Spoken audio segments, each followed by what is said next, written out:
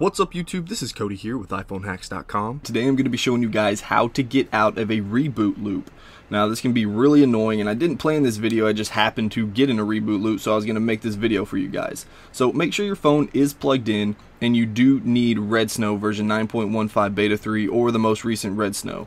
So we're going to go ahead and open that up, and at some point it should, during your reboot, it should recognize that your phone is connected down here. So let's go ahead and click Extras, and then we're going to select an IPSW, and I'm on 6.1.3, but I'm going to point it to 6.0 just because Red Snow doesn't fully support 6.1.3, so we have to trick it into thinking it's on 6.0. So it's pointing to 6.0, click Open, should say that it's successfully identified, and then we're just going to click Just Boot.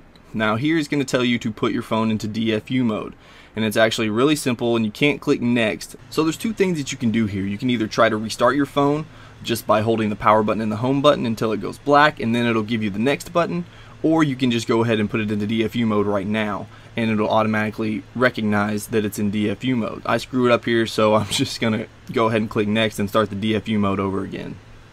And if you don't remember how to do that, just follow the instructions on the screen.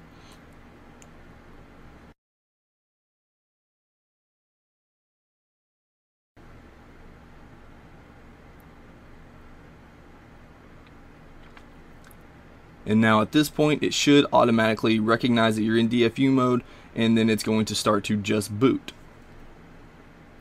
It does take a little while to reboot, but I'll leave it here in real time so you guys can see how long it actually should take.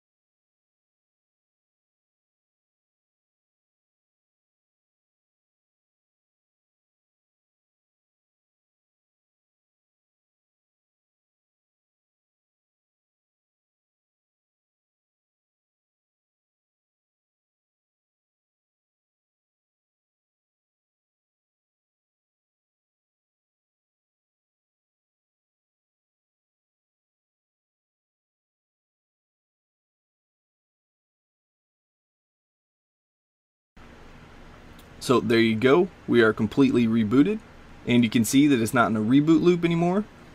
So there you go guys, that's how you fix a reboot loop. So I hope you guys enjoyed this video, and if you did, please hit that like button. If you want to see more of my videos, then go ahead and subscribe.